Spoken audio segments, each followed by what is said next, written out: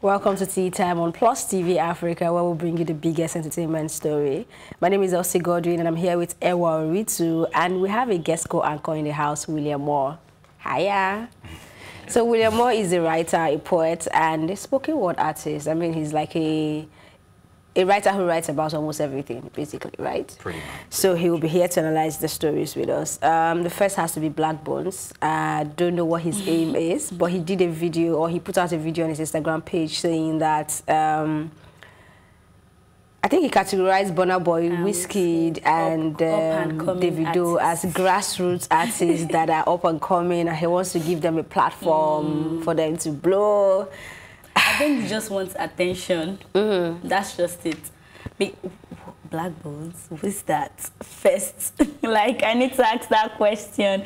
Who is he? And it's just, is the up and coming artist that needs help from these people. And you know, in Nigeria now, you have not just Nigeria, in the world now, you have to do something crazy or say something really crazy to get people's attention. You'll be surprised that it might get to Burna Boy, and you'll be like, who is that? And then jump on the song. I think he just wants them to be a part of that song, maybe have one of them on the song. He just wants attention, that's all. Well, I mean, like you said, now we live very much in the age of spectacle. So it's not enough that you have the content. You have to have a spectacle around the content. I mean, you could really ask who is Blaqbonez, like compared to, you know, Wizkid or Burna Boy or Davido. But I find it interesting and quite hilarious. It is hilarious. And it's sort of like, for me, I actually enjoy things like this in the culture, because, you know, hip-hop culture as well has a lot of like dissing and, you know, being braggadocious. So I think it's hilarious, personally. You talking about braggadocious, he's the same guy that went around with a megaphone at some point on the streets of Lagos, shouting he's the best rapper in Africa. So I think he's been doing a whole lot to push himself out there. I hope it works for him. It will get there one day, trust me. Because I think Blaqbonez is a good rapper. The fact that we are talking about it on TV is working. Is, you know, right. Job done. And to be honest, like you said, I think he has good music, actually. He's a good rapper, to be honest. And I hope that he actually gets the attention he wants one day. Somebody done jazz should pick him up and do something. Yeah, he's already signed to a record label.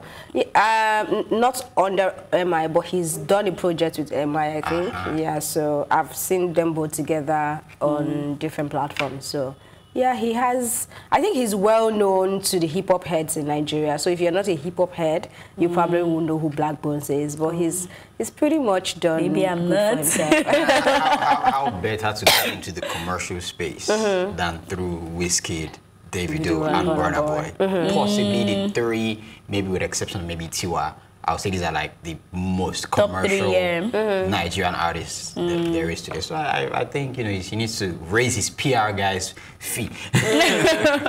Okay, so I hope this works for him, like we said. Moving on to the next story, Ruby Rose makes public the graphic footage of her emergency spine surgery. She explained that she had to undergo the procedure on, this happened a couple of months ago, because it's either she does the surgery or she risks being paralyzed. So she just had to go under the knife, and the video is too graphic to show on TV. But I'm very glad that she's back on her feet, and I think she's going to be on a very popular... Is it Batwoman, something like that. Yeah. She's supposed to star. She's supposed to be the Batwoman, so she's about to get back on that now. Yeah. I can see Batwoman in her. Yeah, I can see that. I can see that.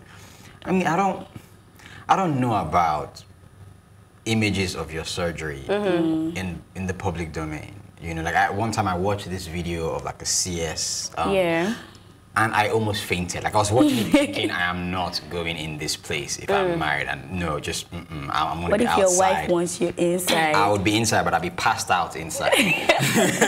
She'd be done with the baby, and then they'd have to wake you up. So I don't really know if, I don't know how I feel about sort of like exposing those kind of images to the public. But then again, it still comes back to what I'm saying, how we are now so obsessed with just the spectacle of, oh wow, like, I mean, think about how many people have surgeries every day. You know, but it's not necessarily like a selfie moment, but you know, like we are talking about she it made now, a whole video. Yeah, actually. she said she just wanted to see what process. Yeah, the process of going under the knife. And she wanted to see it. She said, I mean, we watch Grey's Anatomy, right? And you see what happened, so why can't you watch this one? And if people can go on your page to see how you're balling, how you're having fun, they should be able to watch what you're going through, your pains too. Yeah. So probably they will just about the good times. People need to start understanding that there's downsides, right? There's nothing wrong. You could decide, okay, you know what, I'm going to do like a I just woke up selfie. I'm going to do a whatever that is not so glamorous. But between what is glamorous,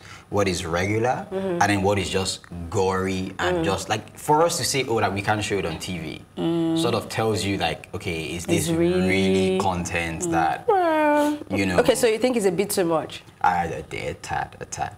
I mean, like, I really don't think it's too much. I mean, if she's comfortable with it. Yeah, she was the one under the knife, not me, not you. Yeah, but we don't need to see it. You know, like if I stepped out of this building now and I took my trousers off, and you know, I can. And like he said, it's probably like she's going to be featured in a new movie. It'll be like it's more like a publicity stunt for them. After this whole surgery thing, everybody wants to go into the cinema and see how she's going to perform bring the character to life. Right. Well, let's just say I hope her acting is good enough. Because acting is good. She is a very good actress. I mean, like I said, for Batwoman or even Catwoman, I can see like she has the body. She is ready. She has the face, the body, the attitude. The attitude. So I'm definitely looking forward to that. I mean, and it was doing so many stunts that landed her in the surgery in the first place. So I think she's ready for this. How many times did Jack Chan break bones in? A whole lot. How many times did you see him on TV showing us? Jackie Chan. This is Ruby Rose. It's not so 21st century as much as we love him. He has this old mindset, and you probably not see him on social media doing so much. So this is our time. This is how we do things. How we do things is all right. Yeah. I'm gonna remember this next time. I'll remember this next time I'm in the toilet. Okay. Right. Well, okay, please don't do that. Don't do that. But you're going to trend if you try that anyways. You will really trend. But don't do it. Well, I'm just saying, if she can do it, so can I. Okay, it's time for a very quick break. When we return, we'll definitely have more stories to discuss. We'll be right back.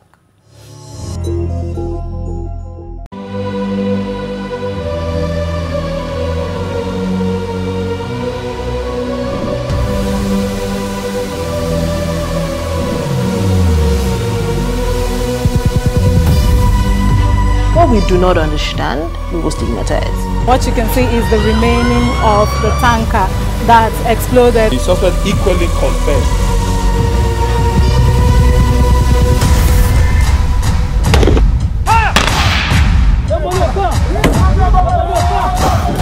A 500 naira they collect am. If you no talk, then go beat you. Na 2,500 they pay.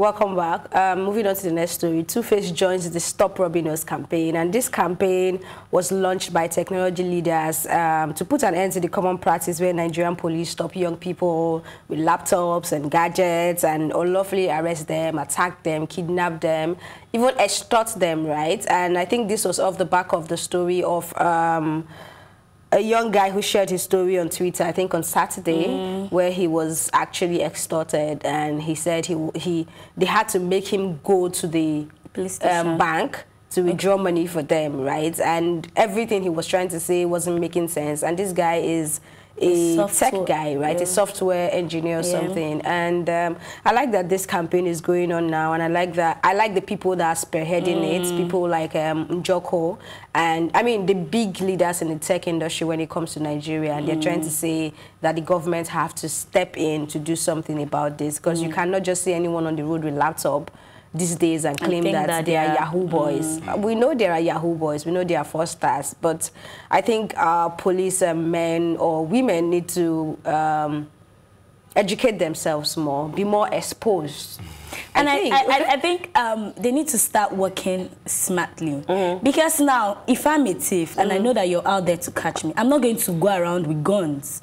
The Yahoo boy, I don't think the Yahoo boys are walking around with their laptops. Do you understand what I'm saying? It's people that they are clean, they are doing their normal job, and they need to understand that this is 21st century and people need laptops to do their jobs. Like almost everybody wants a laptop. Even if you don't have, you want one to do your job properly. Some people use it to just edit their pictures. You know? And it's something. I would tell this for free. I do not believe there is a Nigerian young man today that doesn't have a police story. Not one. Like, what am I saying? Just a month, 2 months ago, I had a whole thing where, like, me and my friend, we ended up in a cell, and, you know, it turned into just long story short, literally like that guy's story. They had to, like, this guy drive me to the cash point to get out 20,000 naira for them, 10 for my friend, 10 for myself. And these guys took us from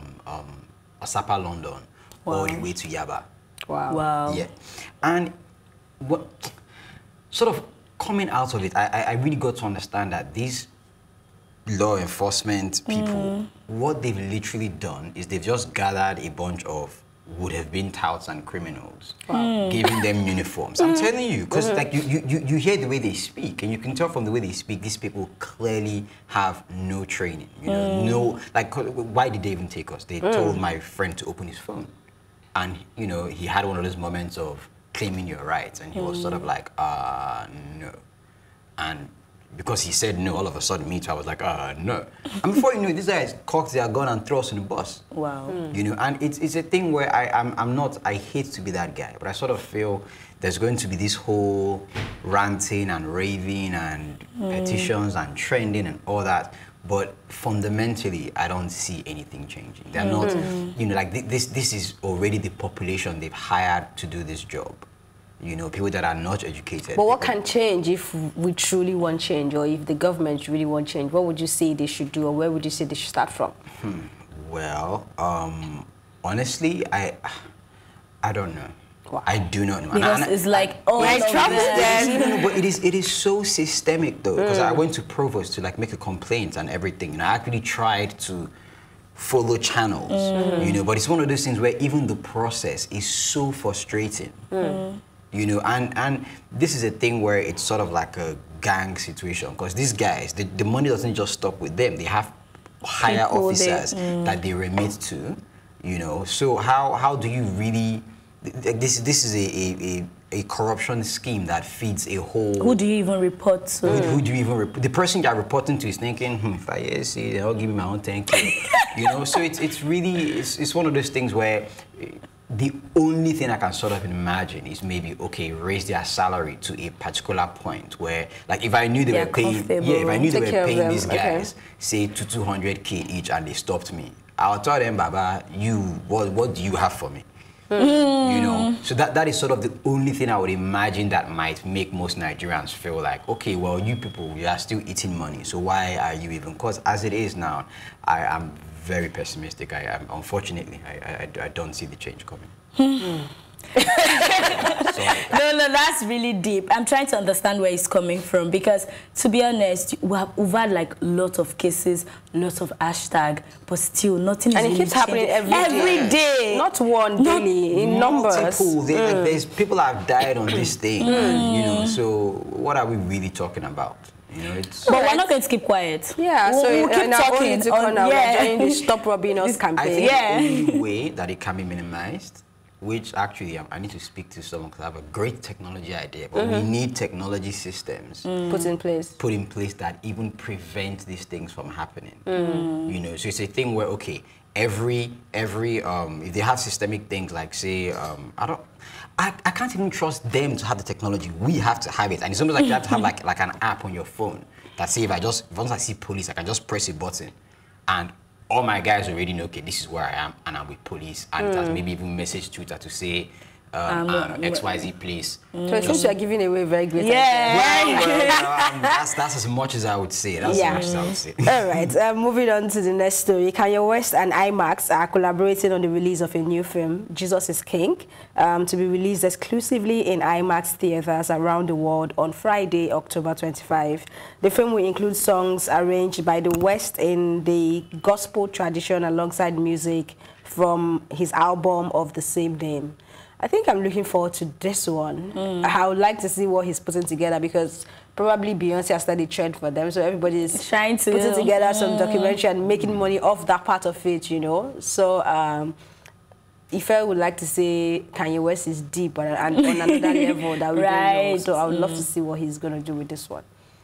I mean, like, let's first of all give Kanye his respect. Let's not come and say that. Let's not even, like, I remember, what was this album? My Beautiful Dark Twisted Fantasy. The album came with, like, this whole video that was like a film. That is what Beyonce later did for her. What was that album she had? The one about Jay-Z.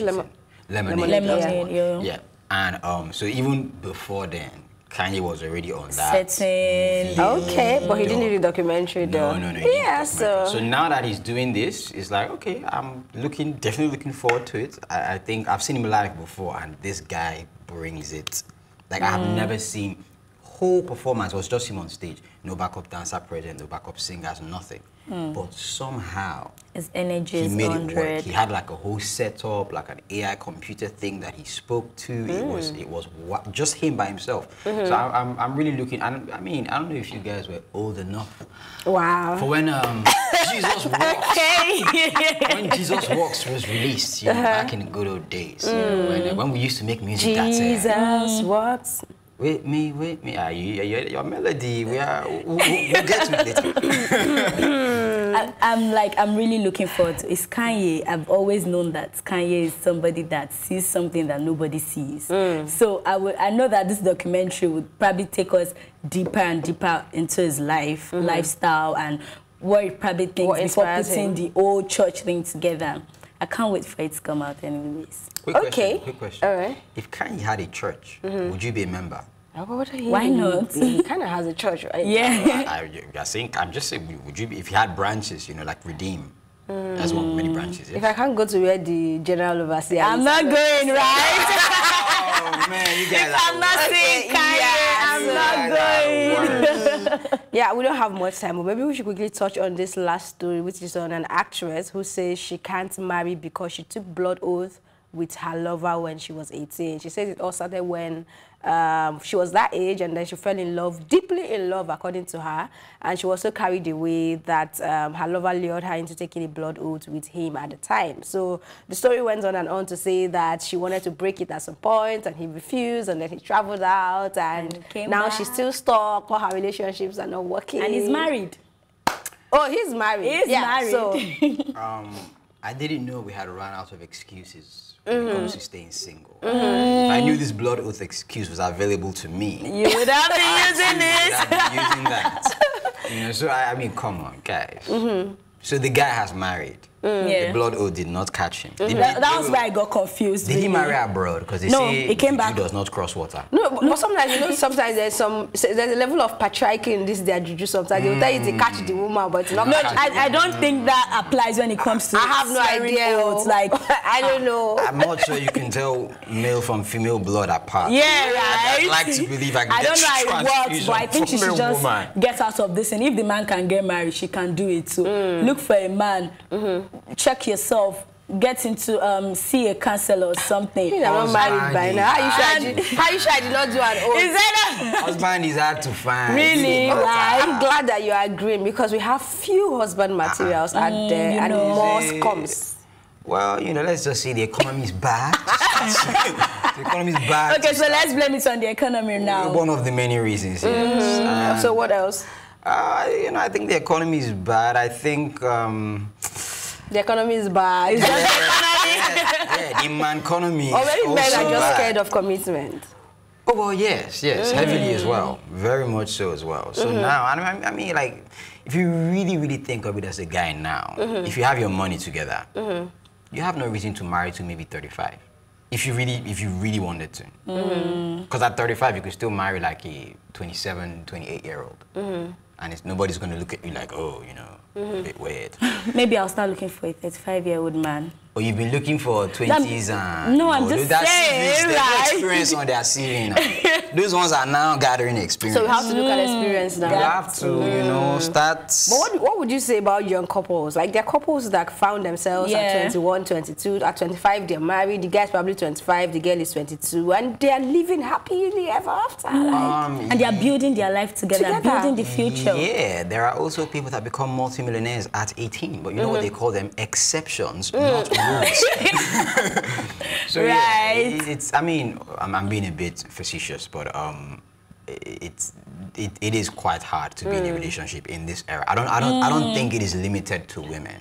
I think for men as well, it's just as bad. The only thing is nobody hounds us, so it doesn't look strange. So if you saw a 33-year-old single man and a 33-year-old single woman, you would tell the guy, Baba, okay, when you're ready. But for the woman, you would then ask. You're too old, though. Yeah, so it's really, the problem is actually the same on both sides, I think. It's just, you know, thanks to patriarchy, one person gets more pressure. I'm bringing it back to this story. I think this lady is just saying so many things in the media to get prominence or to get attention, because I saw some interviews and so actress. Because our story does not even add up. He's married, you're not married. Yeah, so we have to wrap up, and that's how I end this episode of Tea Time. Thank you so much for watching, and like I always say, remember you can watch, you can catch up on this episode and all our exclusive content by subscribing to our YouTube channel, Plus TV Africa, and also you can watch Tea Time in London on Ben Television. My thank you as always go to my co-anchors Ewa Ritu and of course William Moore. Thank you for being here, and the entire production team. My name is Elsie Godwin saying thank you for watching and see you tomorrow.